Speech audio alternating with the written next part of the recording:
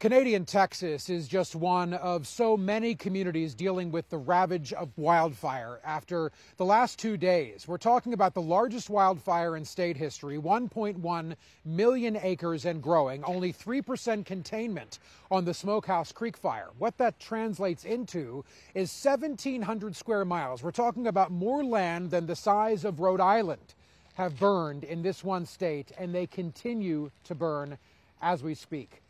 There was a little bit of rain today, a little bit of precipitation, and that did help, but it didn't stop the fire. And in fact, over the next several days, these West Texas winds are going to kick in again, and that wildfire is going to continue to spread as firefighting forces are working hard night and day, but Mother Nature is certainly working against them. This is just one of more than 40 homes here in Canadian lost because of fire. In Canadian Texas, Justin Michaels, the Weather Channel.